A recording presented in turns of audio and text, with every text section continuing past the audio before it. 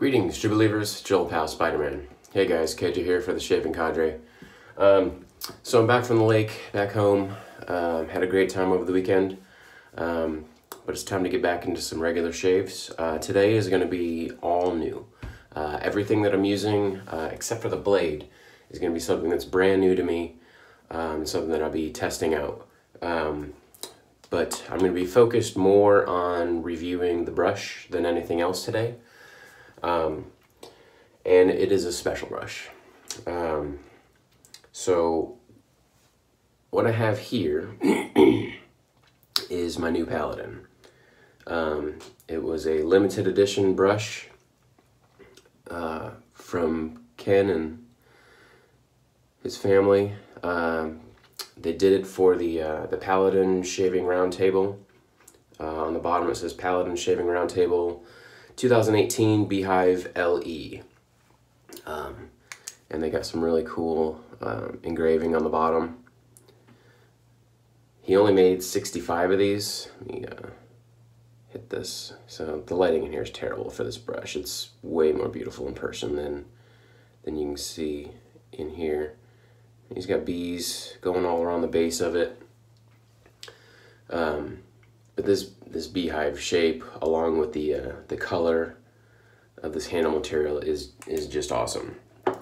But like I was saying, this is a limited edition brush. He only made 65 of these, and it's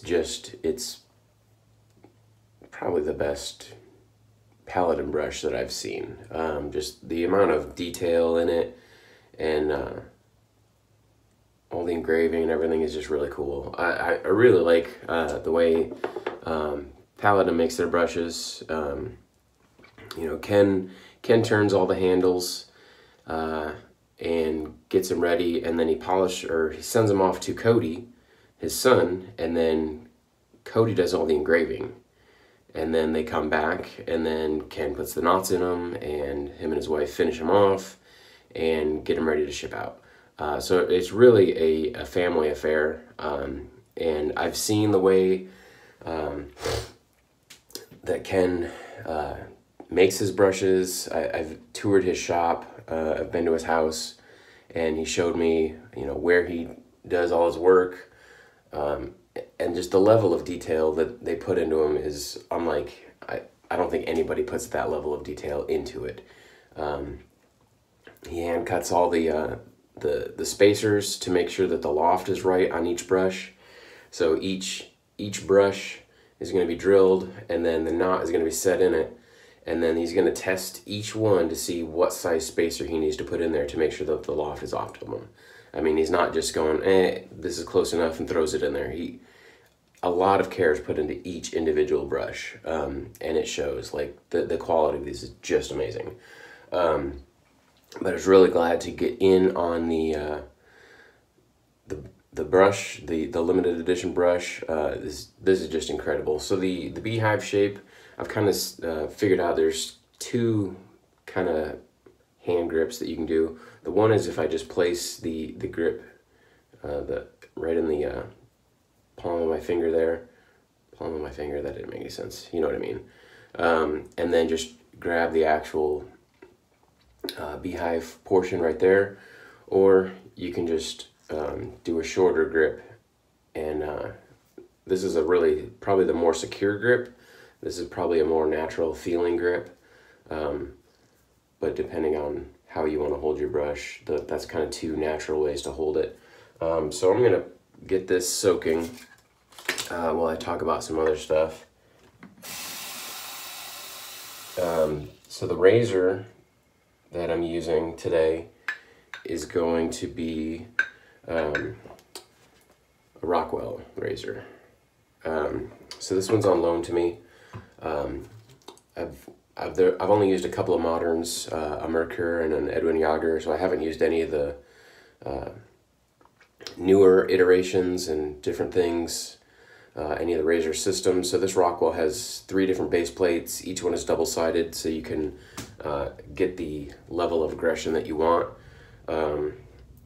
It was recommended to me not to start at the very beginning, but I did want to kind of test this out. So I'm going ahead and skipping one, but I'm just going to start with 2 and 5 days in the week. So 2 through 6, Monday through Friday, I'm just going to use 2, 3, 4, 5, 6. And we'll see where I end off. I think I'll probably enjoy somewhere around the 4 to 5 range, just because I don't like super aggressive razors.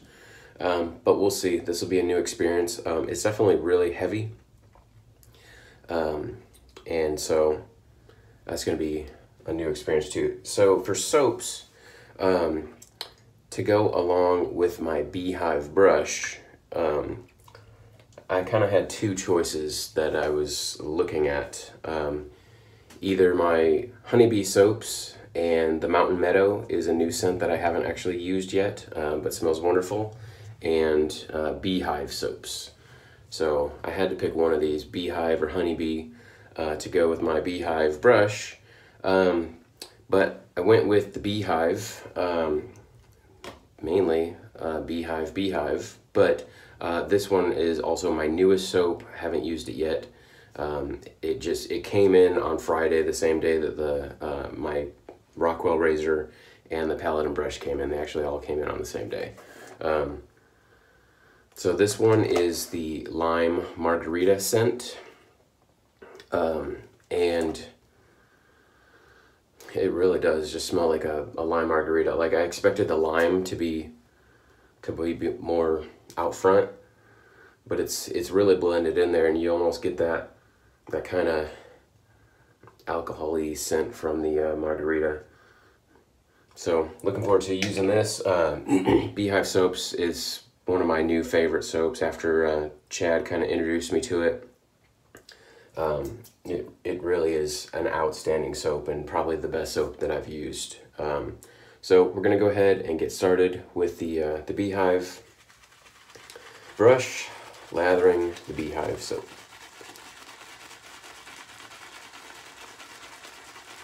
One thing I did notice is, I did a super quick test lather with this brush last night, just to break it in, so to speak, and just check it out. And there was no badger funk at all. And so I don't know if Ken is doing something different if he's washing these knots before he sends them out. But there really isn't any nasty badger funk on this brush, which is nice that it doesn't stink. But it's kind of like a rite of passage sometimes, I think, to break your brush in and use it until the funk goes away.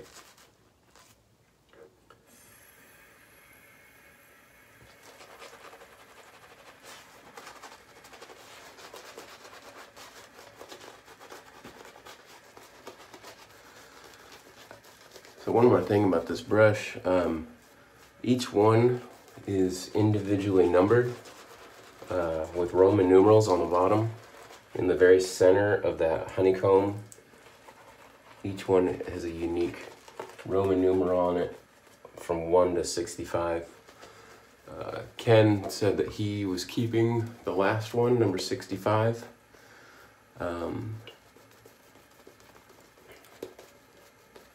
And I got number 42. XLII. And then in the, around the outside of it where it says Paladin Shaving Roundtable 2018, the 2018 is also in Roman numerals.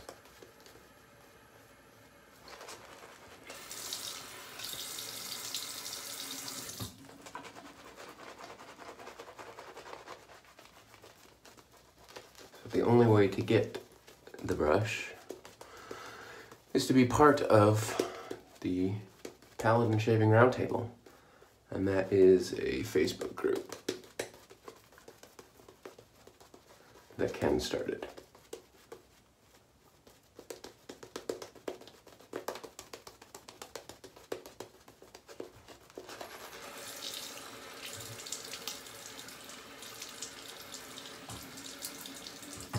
tend to underwater my soaps. So I'm just gonna do a little bit more lathering.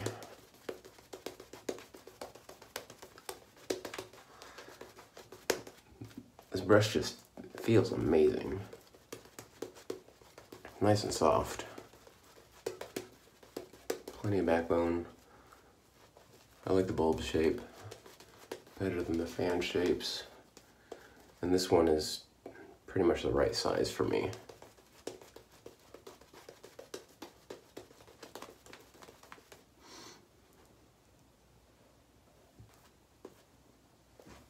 I'm gonna go ahead, add water one more time. So I like to smush my brush in when I'm gonna add water, and then I just drizzle the water directly into the opening that I've created.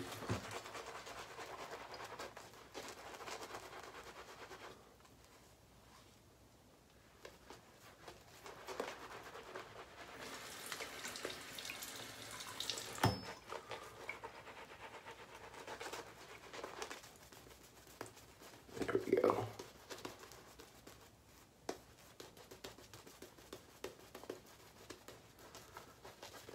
Do this all day.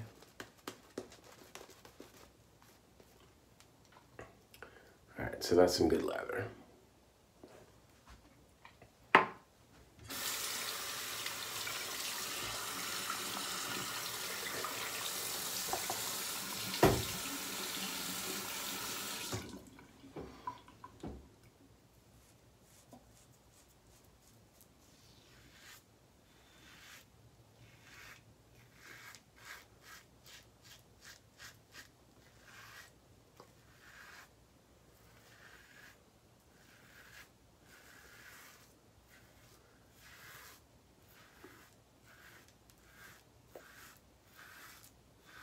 The heft of this razor is really nice.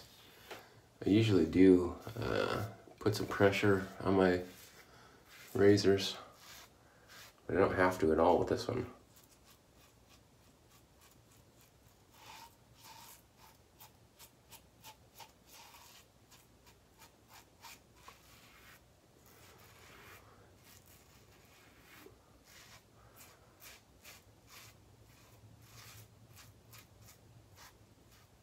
So it is mild, but I don't feel that plate number 2 is overly mild. It seems like it's fairly efficient.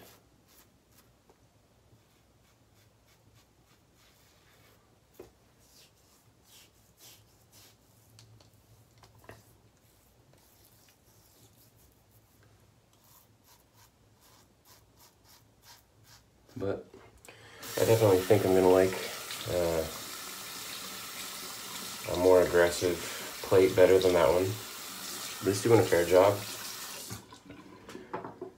So lather up for pass number 2.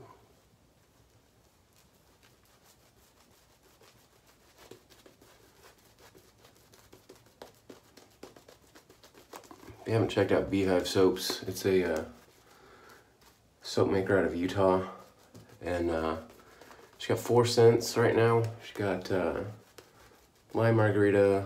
I'm gonna get it wrong. It's crisp alpine stream, which is a clone of a Creed scent.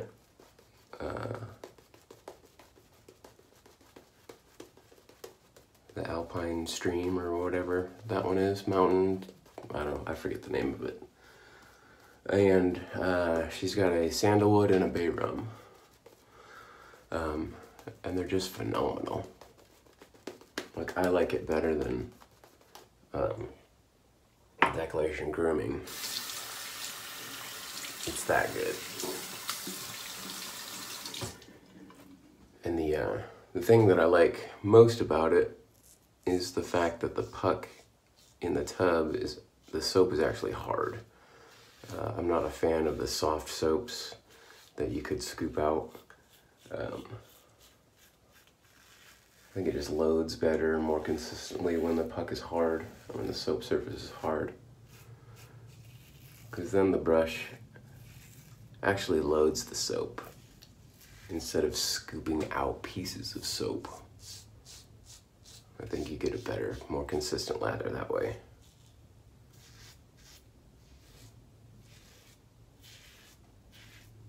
And I think the soap lasts longer that way too.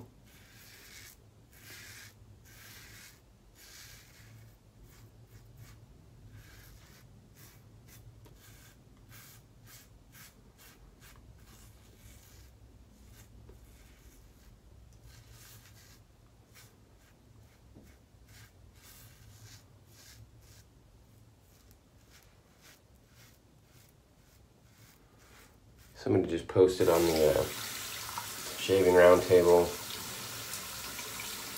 the last couple days. Somebody posted that they got brush number 30, which is XXX. So that's a fun number. And then somebody just posted yesterday, I believe, that they got brush number 1, which that's pretty cool too. All right, so we're gonna do a little bit of touch-up. But the residual slickness is pretty good, so I'm not gonna relather.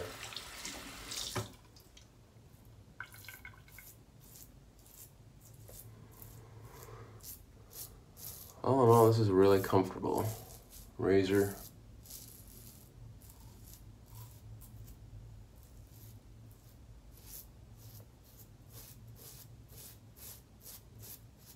With this plate, I don't have any worry about cutting myself at all.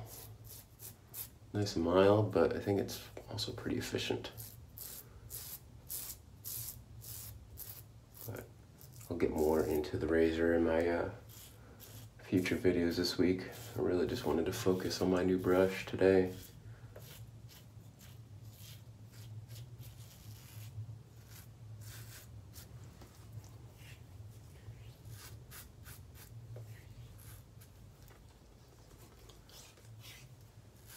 But this was a really good shave. I mean, I did enjoy this. All right. So go ahead and clean this stuff off real quick.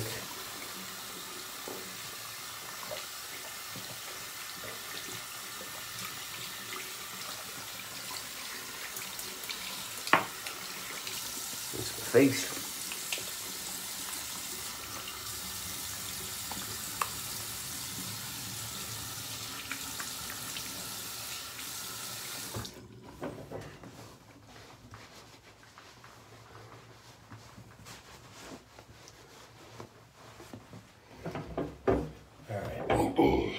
Finish up with my witch hazel.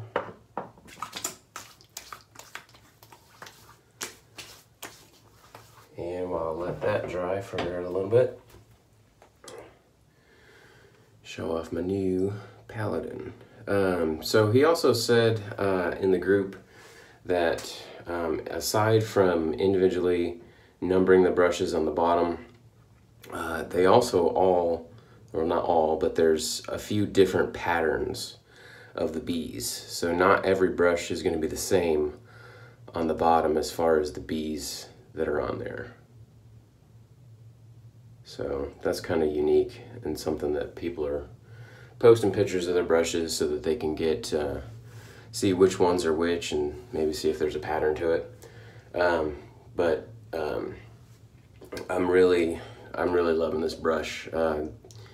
I love the Buck Rogers brush. That's my favorite handle style, and I've got a couple of those. But this brush is really cool, and I may like this one a little bit better than the Buck Rogers. Probably not though. But I like it just as much. But I'm looking forward to seeing what else they come up with. They're coming out with new ideas all the time. Last year they did a very, very limited run of the jack-o'-lantern brushes, so future holiday seasons, who knows. One thing that I think would be super, super cool is to do a snowman with the sumo handle for Christmas. That would be awesome. Or maybe Santa with the sumo, who knows. Probably the snowman with a white one a white sumo handle with a snowman. That would be awesome. But anyways, Paladin brushes, love it. Thanks for watching. If you haven't checked us out yet, join us on the theshavingcadre.com and look me up. I'm Spider, and we'll see you guys on the forums. Bye. I did it again. I was talking about the brush and totally forgot about the aftershave. So I also got in these brand new Mearsal aftershave Agua Balsamica. So I wanted to finish up my shave with that. So this one has got a, it's kind of a weird scent for an aftershave. It's basically a mixture of 3 herbs. So it almost smells like you just, not that you just pulled something out of the oven, but you just put something in the oven, because the herbs are really strong. Which it kind of smells weird right at the beginning.